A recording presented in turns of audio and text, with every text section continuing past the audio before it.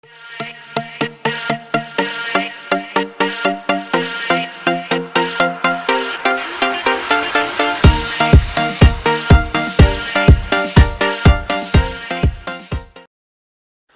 guys, welcome to my video. I hope you're doing well today. In this video I'll show you how I made a YouTube subscribe counter and how you can make your own. I'm not going to explain how the code works in every detail, but how to use it. If you need an explanation or have any questions, please leave a comment below, and if your comment gets enough likes, I will explain the code in a future video. Let's get started, have fun and enjoy the video.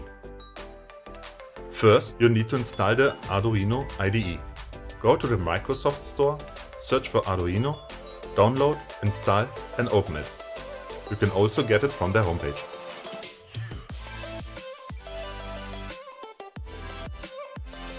Next, we have to install some libraries. Click on File, open your preferences and insert a link. You can find the link in the video description. Then, go to Tools, open the Bots Manager. Search for ESP8266 from the ESP8266 community. Select the version 2.3.0 and click Install. Then go to Sketch, open Manage Libraries, search for YouTube IPI by Brian and install it. Don't close this window, as we need a second library. Search for Arduino JSON, select the version 5.13.5 and press Install. Select the board you want to use, in this case the D1 Mini. As you can see, you can't select a port right now. You have to connect your D1 Mini to your computer first.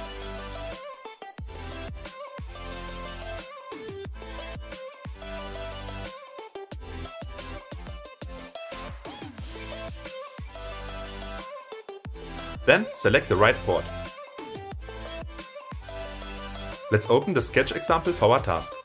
Go to File, Examples, scroll down until you see the YouTube IPI and open the sketch named Channel Statistics. This was the easy part. Now comes the tricky part. You have to modify the code by typing in your SSID password, your YouTube channel ID and your YouTube API key. If you don't know how to get your API key, just check the video description. There's a link to a video tutorial. Press Upload and the code will be uploaded to your board.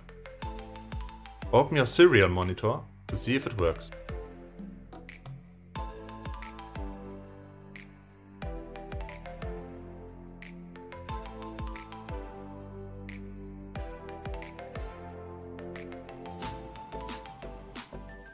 Next, we need to do some soldering.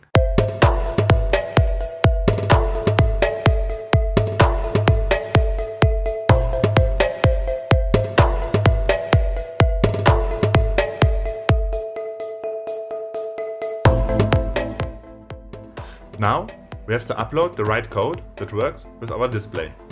Many thanks to Electronoobs for the code. The link is in the video description. Make sure to insert your SSID and so on and then upload the code.